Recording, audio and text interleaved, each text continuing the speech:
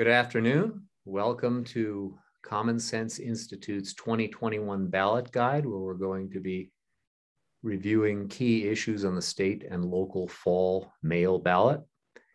And I am Dan Yegamir. I'm the editorial page editor of the Denver Gazette. We are co-sponsoring this event. I've been asked to just wait a few more minutes to allow some more people to join our gathering here, and then we'll get started.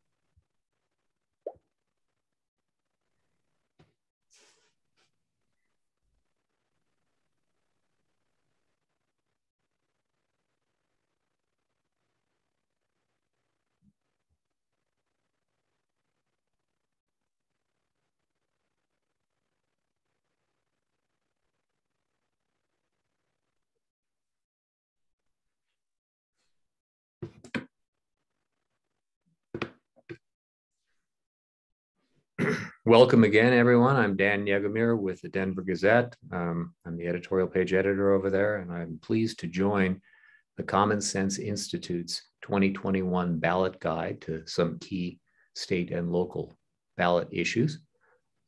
Pleased to have you all with us. And I'm going to hand the mic to Chris Brown. He is the vice president over at the Common Sense Institute. Thank you so much, Dan. Pleasure to be here and have this conversation. It is ballot season again, and here at the Common Sense Institute, we put out our research and analysis on several of the statewide issues and a few of the Denver issues that we published on our website. You can download and access both our guide and the full report at commonsenseinstituteco.org. And for those of you that have already read it, I look forward to some tough questions, but for the time we have here, I wanted to run through some summary remarks, summary findings on these issues, give you a little bit of exposure to the ballot measures themselves and some of the considerations from an economic and fiscal standpoint. And Dan, I very much look forward to your questions and dialogue as well. So while this year may seem a little bit thinner from the standpoint of the number of issues on the statewide level, these issues are still comprehensive and quite impactful from a taxpayer and citizen standpoint. So I think, in years past, you may have had to study up on maybe close to a dozen. We're not there this year. There's only 3. We have 1 constitutional amendment on the ballot and 2 statutory changes being proposed. So, but again, nonetheless, a lot here to unpack, and we'll try to do that over the next few minutes. In the ballot guide and in our analysis, we explicitly looked at Proposition 119 and 120, the 2 statutory proposals. Amendment 78 is the constitutional change, would require 55% of the vote to pass, and it is related to custodial funds. We specifically did not analyze that issue as part of our guide. I'd be happy to take some questions on that issue and offer a few remarks here. But again, an important issue that I think really became more relevant and became an important topic over the last 18 months as the state really took on an unprecedented amount of federal funds due to federal authorizations related to the pandemic. And the question before voters is whether or not custodial funds or non-state revenue, but money that becomes available to the state to spend either from federal revenue or, as we saw last year, earlier this year, significant settlements that the state receives from lawsuits. Money that is outside of state revenue currently is at the discretion of the agency that money is allocated to and does not go through the same budgeting process.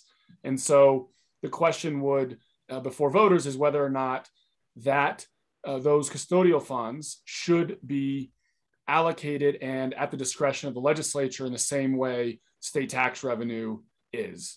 And again, maybe we can dive into that if you have some questions on that later, Dan. But the other two issues I'd like to get into are Proposition 119 and 120. So the first one here, Proposition 119, is the Learning Enrichment and Academic Progress Program. It is a measure which would be funded through two sources of revenue, a 5% increase on the tax on recreational marijuana at the statewide level, raising it from 15 to 20% statewide, and has a diversion of land trust revenue that the state is currently spending elsewhere in the form of about $22 million long term. Those two sources would combine to provide this program with, at its full implementation, around $140 million in funds to provide to eligible students in the K-12 system, prioritizing low-income students, for the purpose of obtaining out-of-school learning opportunities, learning enrichment outside the classroom in the form of tutoring, mentoring, learning support, counseling. And so this is coming at a time where students are recovering from the pandemic and learning loss, but this is also an issue that's been in the books and been debated for some time now. We looked specifically at the question of the reach of this program. How many students could this actually reach? And it's quite significant. The amount of funds on an individual student basis is capped at $1,500. And so given average prices for these services, students could receive about 2.5 hours a week of tutoring over the course of the 32-week school year. And if you looked at the number of students that would, if say on average, use the full $1,500 benefit, it would reach more than 94,000 students, which would cover all students at or below 150% of the federal poverty level, the demographic that this measure is really trying to prioritize. So an interesting measure with sort of a unique revenue source issues, and there's some trade-offs there undoubtedly, but has the potential to reach a significant number of students for the purpose of, again, obtaining these out-of-school learning opportunities. So maybe a lot to unpack there, Dan, and I'd be curious what questions or remarks you have on this issue. One that comes to mind right away is this. What would be the labor pool, if you will, or the talent pool from to which this money will be applied? Who are the kinds of providers? What kinds of Coloradans are actually, or elsewhere, and what kinds of resources, whether it's human resources or it's just online stuff, are available to apply this to, and who would be provided for the tutoring, which I'm presuming is going to be a big part of this, a significant part of this. Who's going to be those tutors? Where will the kids find and their parents find these resources, and what do they look like? It's a great question. So I think practically those entities and individuals that want to be part of this program will have to initially be certified or okayed in some way through the LEAP program. So there's a process to be authorized to receive these funds. So they'll have to go through that and gain that approval. And my understanding is they want to cast that net as wide as possible. But to your question, there exists a lot of organizations that provide, say,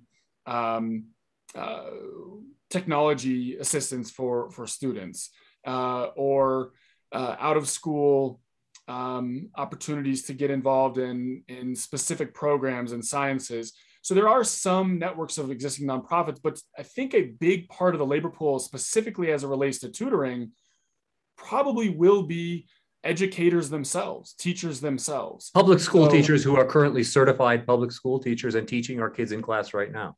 Exactly right. Exactly right. That's my understanding. Again, and we will see, but this is certainly an opportunity for teachers to engage with students outside the classroom, and for students to have that extra support. So it seems very likely that could be a large part of this program. Let me pursue that just with one more question. And in the interest of disclosure, the Gazette, the Denver Gazette, and the Gazettes in general have come out in favor of Proposition 119. We have endorsed it.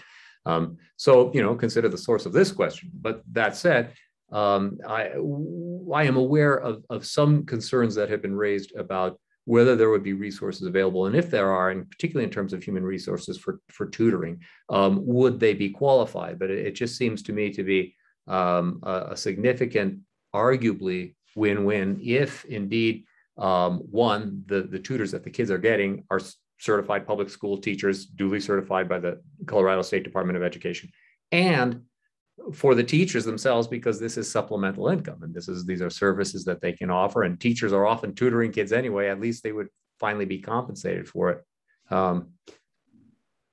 Yeah, it's not explicit in the measure, but I would hope that a big part of this, should it pass, would be some oversight into the outcomes and effectiveness of the programs and organizations and individuals that are providing these services. So, that accountability, that transparency, I would hope would be a big part of the reporting out on this program. So taxpayers, parents could understand where those services are that are really having a more positive impact and substantive in helping students, achieve what they're after. So, I think that will have to be a big part of this. There is a governance structure that this would set up that would have to set up some of those administrative questions.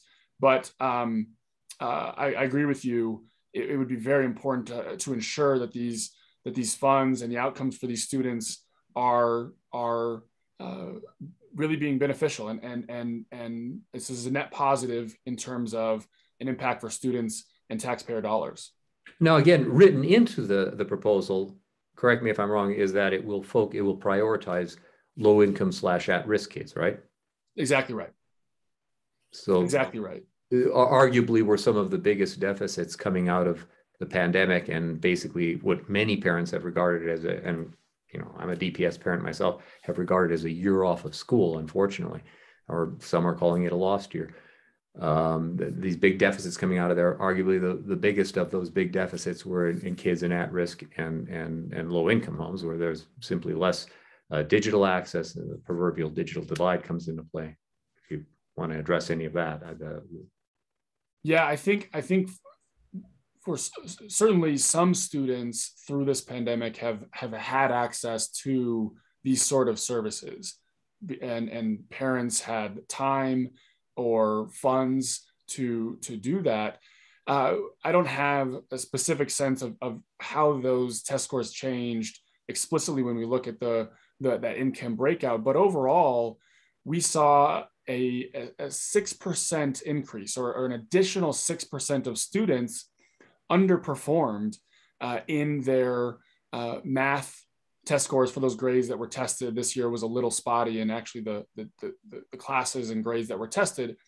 But if you equate that across the entire K-12 system, and let's say that's the learning loss that we're seeing, that's impacting 55,000 students that are now underperforming that in years past would have been at a level of proficiency in these tests. And so while there are long-term issues that we've researched and others have researched around the state's graduation rates and test scores, I think there is an acute issue at this moment that certainly was harder felt by families that didn't have the resources for these sorts of services over the last 18 months to begin with. I have a question about funding, if I may, if I'm not taking too much time on this particular. No, please. The 20% tax on marijuana. Well, actually, this would, correct me if I'm wrong. Is that the current? Oh, I'm looking at the slide here, by the way, and it's 20% tax. Is that what's currently the total tax, or was that what it would be with this added in? That's where it would be with this added in. Okay, and this is 5%. Only 15%. That's right. Oh, this is 15%, right? This is 15% flat. Okay, so one of the things we're hearing, obviously, no industry begs to be taxed because they're worried about, even though they pass that through, they're worried about inevitably, no matter what the good or service is, they're worried about the effect on sales. In this case, we're hearing some marijuana vendors and mostly industry representatives raise the fear that they might be driven back underground. So they say, "Oh, ironic! Here we were legalized in 2012 by a statewide vote, and now we're going to be criminalized again, effectively by being driven into the black market." What realistically, to the best of your knowledge, or your knowledge of data that's been collected, say on tobacco or on other industries or on marijuana that have been taxed, what realistically is the likelihood that this is going to, in any appreciable way, contribute to black market sales of marijuana in Colorado, versus people simply accepting the tax and saying this is part of the price of using marijuana? It's a very, very fair question. It's not something we looked at explicitly, and so it's hard to say if this measure alone and this 5%, how much that would contribute directly. But I think you do raise a bigger question about the extent to which you raise the cost of legal marijuana, and you undoubtedly will see people moving to buy illegally. At what point that happens exactly, I couldn't say, but you also have to keep in mind that this would be a 20% statewide tax. This local jurisdictions are adding on 10. City of Denver just approved an increase again last year, I believe. So, and there's another one on the ballot this year. There's another one, right? Funding various things at the ballot this year, exactly. So you're potentially raising the overall tax 30, 35, 40% maybe, right? And that will undoubtedly change behavior. So I think it's a real concern, and you can't, when the statewide tax rate on sales tax is 2.9%, it's of course going to change behavior at some point, and it can't sustain funding everything, right? All these programs. So it's a real concern and a real challenge, but I don't have a clear answer for you on exactly how much I would think this would impact your specific question. So do you mind if let's move on to Proposition 120 and the property tax assessment rate drop. And, if we had a good discussion on LEAP, this one will be quite a tongue twister. So I hope we can do this one justice and help voters understand the complexity here. So this measure, as it was initially written, as it was approved when it received its title earlier this year, as it was approved by the Supreme Court after a challenge, was altered or potentially altered by state legislation that was introduced following the approval and as this measure was getting its signatures collected to be on the ballot. So I just use that as a backdrop to understand the scenarios and the differing outcomes and why we talk about uncertainty around what the real impact of this measure will be. So as originally proposed, Proposition 120 would have lowered our state assessment rates on commercial property and residential property as part of the property tax formula. So it would have lowered by 8% the portion of our a property that the mill levies or the tax rates ultimately get applied to, lowering the tax burden by about 8%, assuming mill levies didn't go up. And that's a big assumption there. But and the estimate for how much that would impact revenue over the next year was about a little over $1 billion in impact on local revenue through reducing those assessment rates. And there's a lot of questions about how, that's $1 billion against the projection. And we're seeing properties increase significantly, which will impact collections in following years after the next assessment cycle, given we've just went through one that accounted for some of that price growth, but not through the current year. But undoubtedly, we're seeing rapid increases in property values. Some jurisdictions have said up of 10, 15% overall. So an 8% drop may still be, you'll still see overall revenue increase for some jurisdictions. However, against the projections, it was about $1 billion reduction. Enter Senate Bill 293, which again passed after the Supreme Court approved this measure for the ballot. And it changed the definitions of property classes so that the assessment rates will only apply to, the changes will only apply to lodging in the commercial property and multifamily in the residential side. So single family homeowners voting on this, reading the language of the text that says, shall we drop assessment rates for residential property? If Senate Bill 293 holds, then they will not see a change in their assessment rate, despite that being the text of the measure, as long as that Senate bill is upheld, and there will be some litigation and court proceedings that go on certainly from this.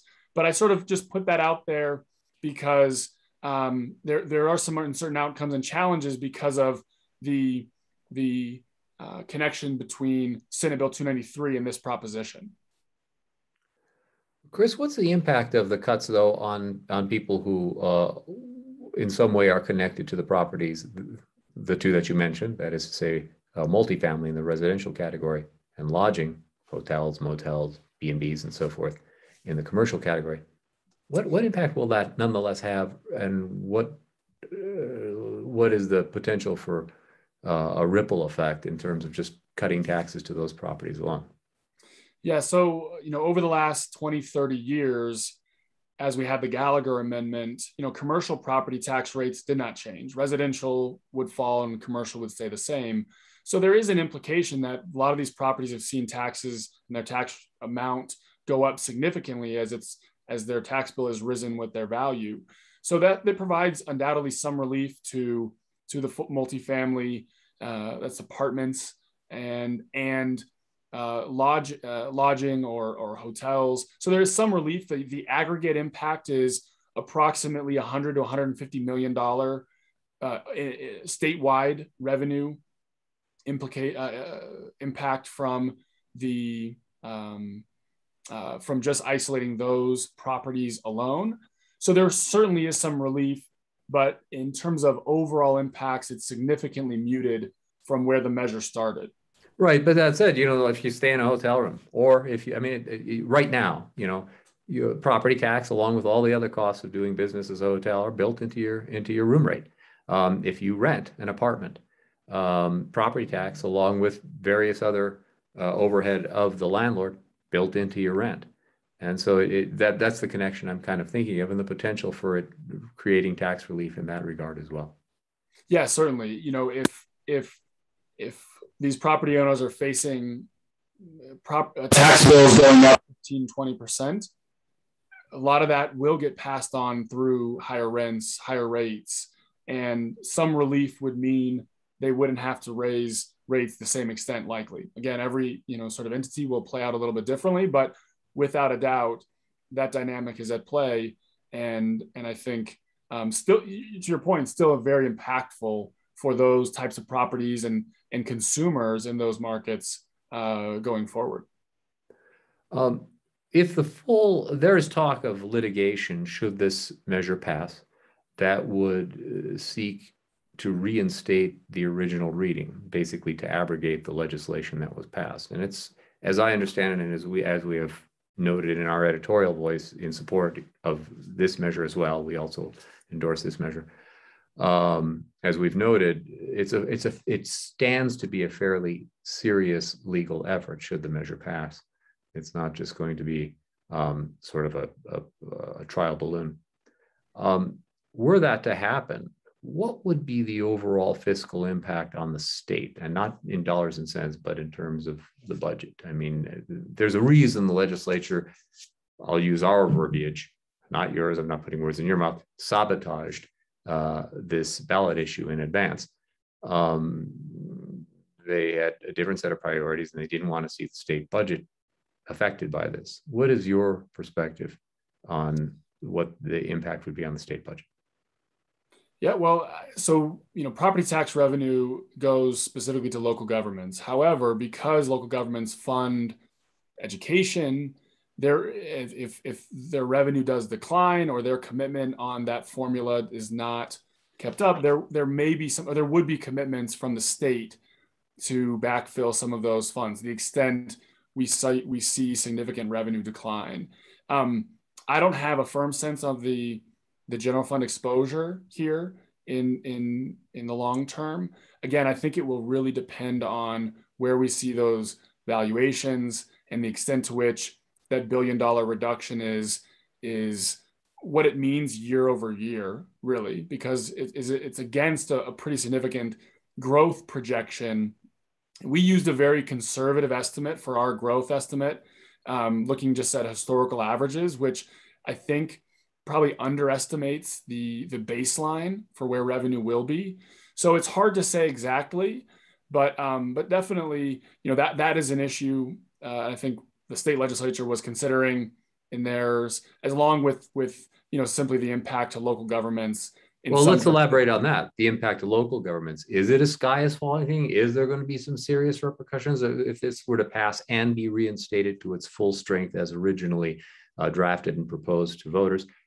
Is it going to be, or is there an overstatement of the impact it might have on the typical, let's say, school district budget among Colorado's 178 school districts? So I think there's one real complication in this tax code that we have here in Colorado around property taxes. We have a statewide assessment. So every jurisdiction will see this 8% drop. In some jurisdictions that have seen property values increase more quickly, they won't feel the impact that significantly. But some may, in particularly rural districts or districts that haven't seen their property tax go up quite as much. But I think an important layer on top of this, which we included in our full analysis, is the extent to which revenues have rebounded for sales tax, property tax, and on top of it, local governments and the state government as well has received billions, millions at the local level, billions at the state level in federal funds that are really struggling in many ways to go out the door.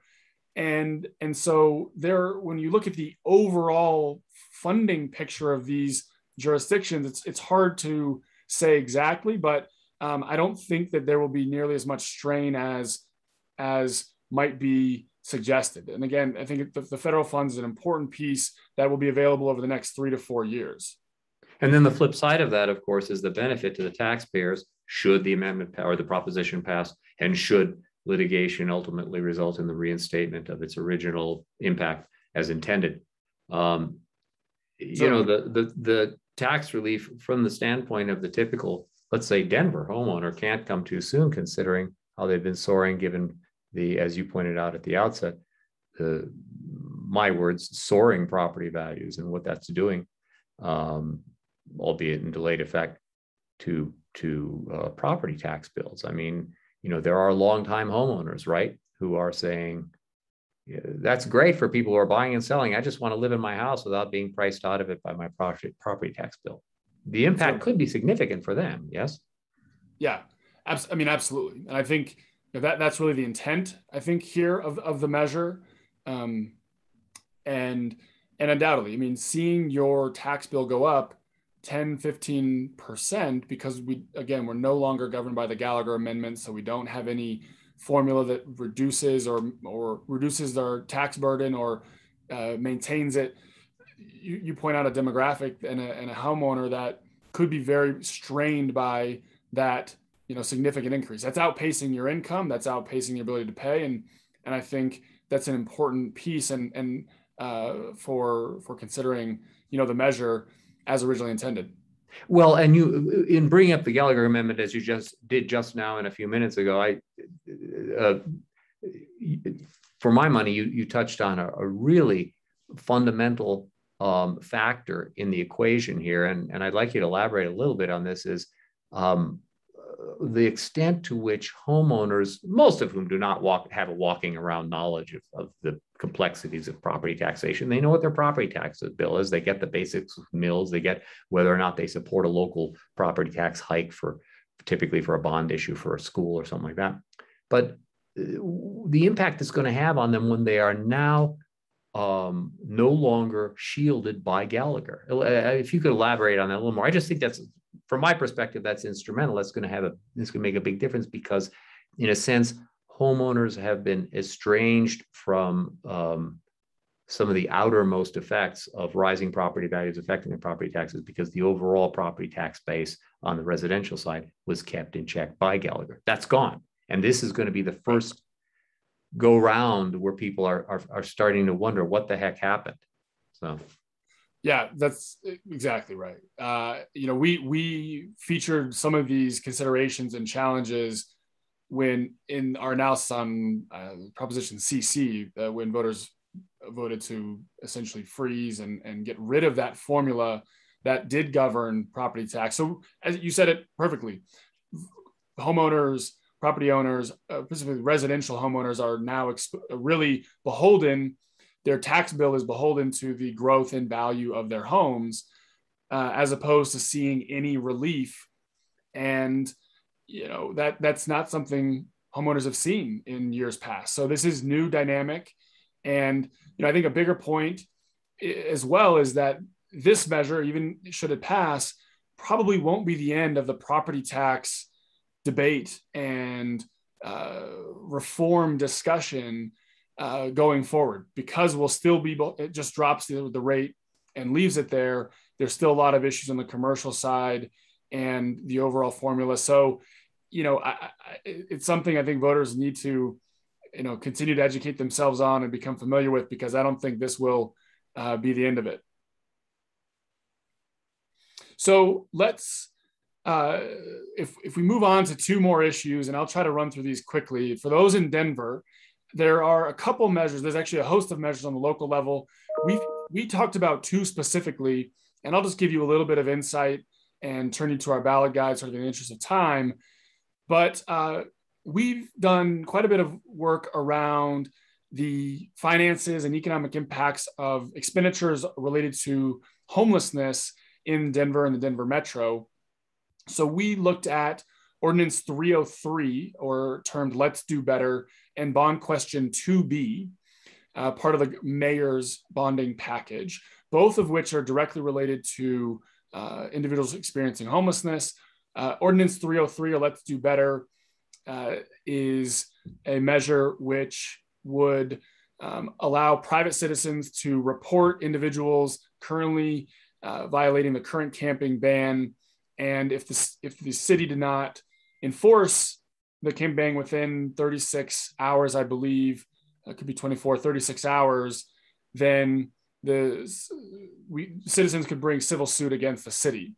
It also allows the city to create up to 4 designated camping sites or urban camping areas with the requirement to have sanitary conditions, running water, and facilities at those sites.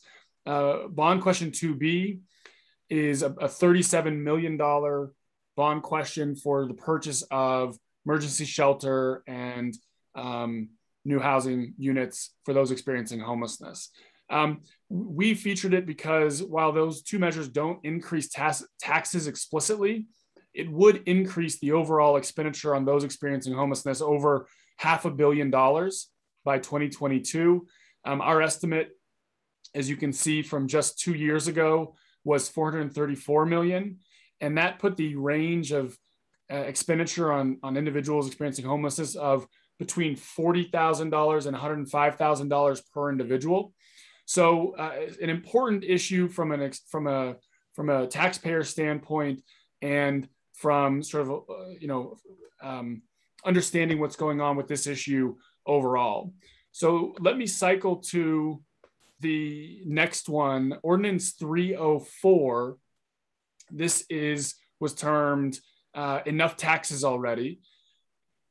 And this, if you're a voter in City of Denver, again, as well, you've been part of and seen significant tax increases, voter approved, over the last 3-4 years, where the overall city sales tax has gone from 3.65% to now 4.81%, really all in. This measure would cap the city sales tax at 4.5%, which is a reduction of about 6.4% against the projection, and leave it there in perpetuity. If voters want to approve new sales tax in the future, then city council or voters would have to change the other tax rates to remain under that 4.5% cap. So a sales tax measure sort of in response to recent sales tax increases, but nonetheless, a question that voters will see here in already on their ballot and in the next week when they go and vote. So I wanted to make sure to feature those two, and I'll take questions or your thoughts on those, but just wanted to cycle through both at the same time. Chris, I have a question about structurally how the one would work on 304, and specifically the leveling that the city would have to do, City and County of Denver, under within its rubrics, to stay at or below the 4.5% sales tax aggregate maximum. If voters in a subsequent election, and this part of it is addressed, decide to pass a 0.5 cent sales tax for whatever, the zoo, well, it's covered by, it gets its own tax already, but let's say for the zoo, let's just say that. And that would be by definition earmarked. So that much revenue that is derived from that has to go to the zoo area. Does that mean that the city would have to basically reduce its take in terms of general fund revenue that comes from the aggregate sales tax? Because it can't even it has to lower the overall threshold, or it has to keep it at 4.5% under this proposal. But it to my understanding, a new sales tax that's passed, which would be allowed, would be earmarked. And so the funding for that would have to go in toto to what it says. Yeah, my understanding would be City Council would have to either change that base sales tax rate that goes to the general fund, or some combination of the base tax rate along with any of the incremental sales tax increases that were passed by voters. Now, as I believe those are all statutory, they could change. But again, those were approved by voters in years past, and so those are going to dedicated things as well. So it is an open-ended question exactly how City Council would address that, and I think it would certainly present some challenges there. So your question is spot on, but I don't have a definitive answer, but I think all of the above would be on the table in terms of how they could maneuver both the base tax rate and the incremental ones. Chris, we endorsed this one as well. We pointed out that the $80 million that would be reduced up front by capping it, or by cutting it and then capping it,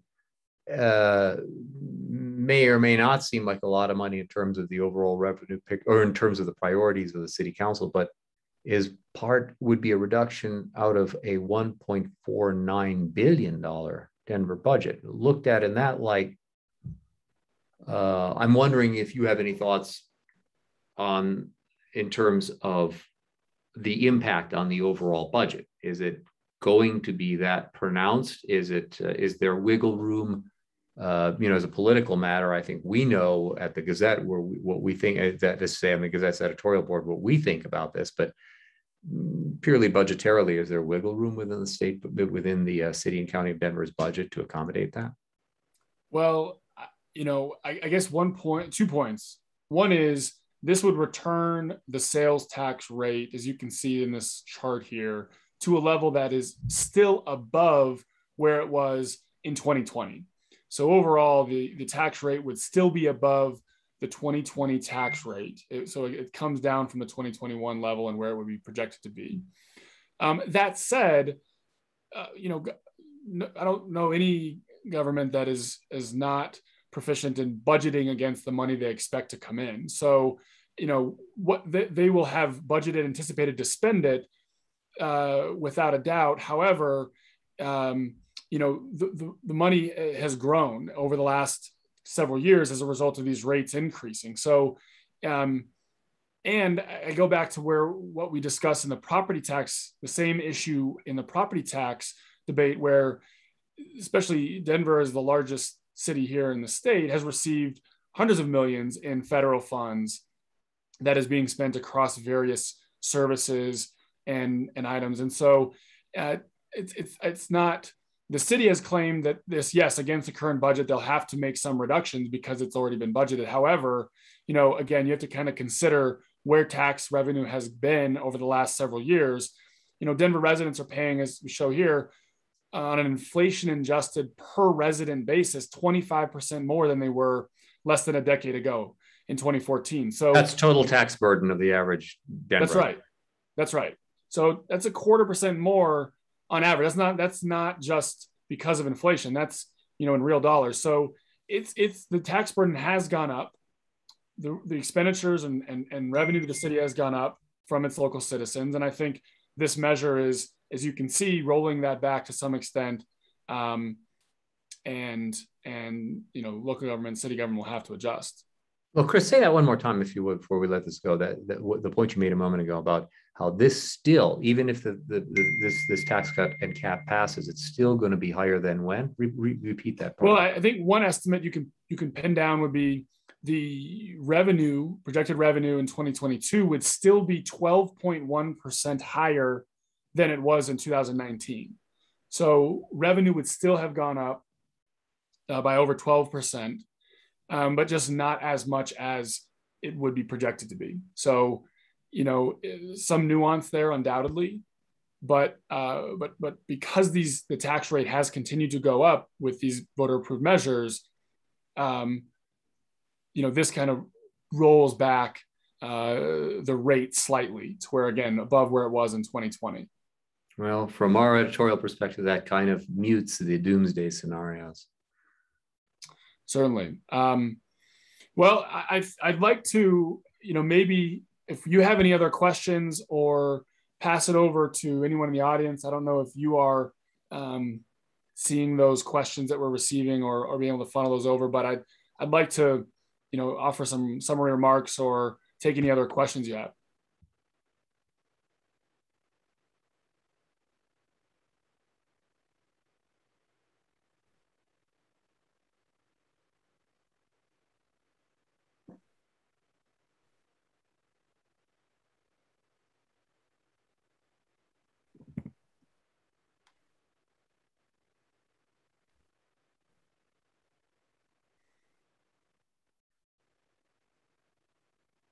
We covered everything, it looks like, Dan. That's great.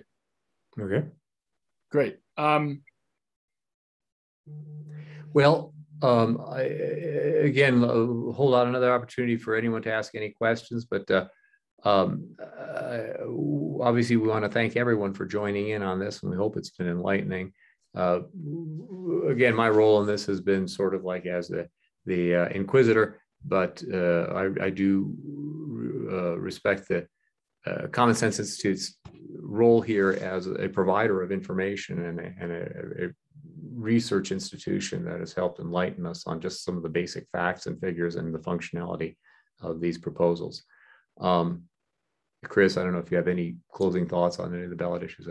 Well, I would like to explicitly say thank you very much to you and to the Gazette for featuring this conversation and having this dialogue. I think, voters that want to dig into these issues, it's a great service to have, some exposure and dialogue and hear some of this in-depth discussion. So thank you to you for partnering and participating in this. And good luck to Colorado voters and in continuing the education and being prepared for election day next week.